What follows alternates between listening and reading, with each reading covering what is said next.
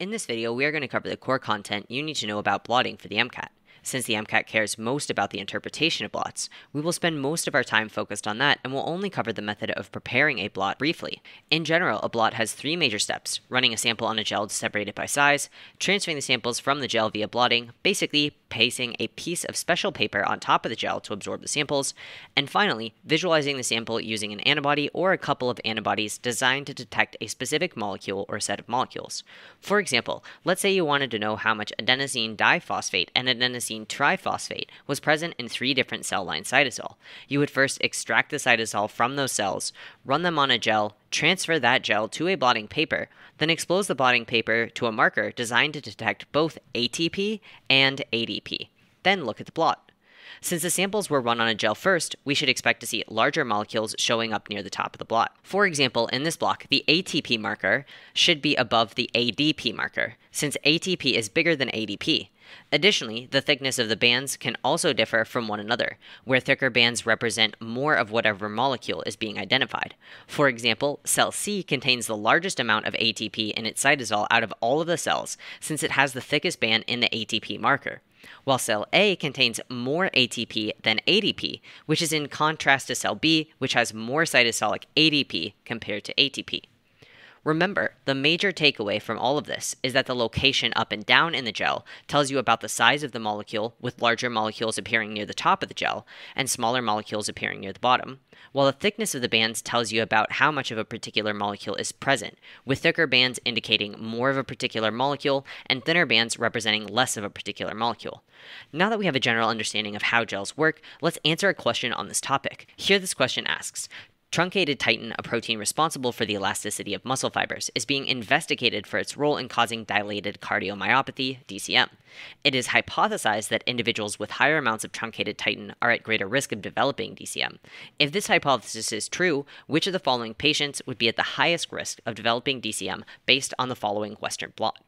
To start, let's break this question stem down a bit. Here we are told that truncated titin, or a shorter version of titin in high amounts, is thought to lead to DCM. Then we are asked to find the patient who has the highest risk of developing DCM. Said another way, we need to find the patient with the largest amount of truncated titin. To do this, we will need to interpret the blot we have been given, which according to the caption shows both truncated and normal versions of titin. First, let's figure out which part of this blot shows truncated titin. Since truncated titin would be shorter than regular titin, and thereby smaller, we should expect it to show up further down in the blot, since smaller molecules will end up traveling further in the gel, prior to being transferred over to the blotting paper. So we will only focus on the second band in this blot. From there, we need to determine which patient has the most truncated titin. To do this, we will look at the band size. Remember, the thicker the band, the larger the amount of stuff being measured in that sample. So in this case, patient C has the most truncated titin, while patient D has the least. This means patient C has the highest chance of developing DCM, and therefore answer choice C must be correct. Now let's discuss the 3 specific blots the AAMC expects you to know. These include Southern Blots, Northern Blots, and Western Blots. Outside of some minor methodological differences between the blots, they all work the same way, except they measure different things. Southern Blots measure DNA, Northern Blots measure RNA, and Western Blots measure proteins. We can remember which goes with which by using the mnemonic snowdrop. In this mnemonic, we stack both words vertically on top of one another. Since the S aligns with D, we can remember that a Southern blot measures DNA, and since the N aligns with R, a Northern blot would measure RNA. And since the W aligns with P, we can remember that a Western blot measures proteins. Here the O can be thought of as a 0, since it is simply a placeholder to make the mnemonic work. By measuring RNA and proteins, scientists are also able to measure how transcription and translation are affected by different things. Specifically, transcription, the creation of RNA from a DNA template, can be monitored by a Northern blot, while translation, the creation of a protein from an RNA template, can be monitored by Western blot. If translation is downregulated, we would see normal amounts of RNA, but the Western blot would show low protein, indicative of something interfering with the process of translation. However, if transcription was downregulated, we would see low levels of RNA and low levels of protein, since protein production is being stopped at the level of transcription. Let's look at a couple of questions to see how the MCAT could test us on these concepts. First up, this question asks, which of the following could be used to determine whether or not someone has HIV by testing for anti-HIV antibodies? To answer this question, we need to first determine what it is that we are measuring. In this case, it is anti-HIV antibodies. Antibodies are proteins, so we will need a technique that can identify proteins. Using snowdrop, we can see that the Western blot corresponds with proteins, making C the correct answer here. The other answer choices are wrong because they measure either DNA or RNA. Specifically, Southern Blots measure DNA, while both Northern Blots and RT-PCR measure RNA. Although we haven't talked about RT-PCR, you can see it as having the same function as a Northern Blot, they simply differ in how they measure the RNA. Now let's look at another question. Scientists noticed that a population of frogs lacked limbs when exposed to agricultural pesticides. They hypothesized that the pesticides blocked sonic hedgehog protein production at the level of transcription. To verify this, they should use a Northern Blot or a Western Blot. That's the first part of our 2x2.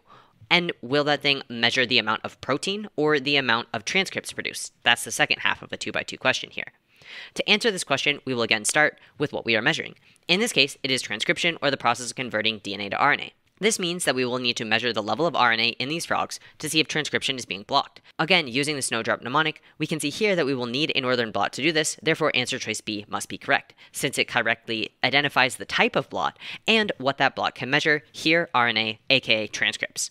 Answers A and D are incorrect on the basis of content alone, since they mismatch Northern Blot as measuring protein and Western Blot as measuring RNA. Finally, answer choice C is incorrect because measuring the amount of protein here would tell us whether or not translation was being affected, but the question asks us to pick the technique that would look at transcription instead. In summary, we learned that blots are used to measure the amount of different molecules in samples. Larger molecules will end up closer to the start of the blot, while smaller molecules will end closer to the bottom of the blot. The larger the band on a blot, the greater the amount of that molecule in the sample. There are 3 specific blots we need to know for the MCAT. These include Southern Blots, which measure DNA, Northern Blots, which measure RNA, and Western Blots, which measure proteins. We can remember which is which by using the mnemonic snowdrop, keeping in mind that the O doesn't stand for anything.